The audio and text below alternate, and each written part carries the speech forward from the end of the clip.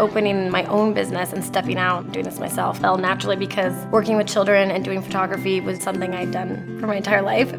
I really tried to create a lifestyle brand for kids, an experience that they can have beyond just a photo shoot. And yes, we're a photo studio, but we're also a community space where they can come and enjoy a milk and cookie happy hour.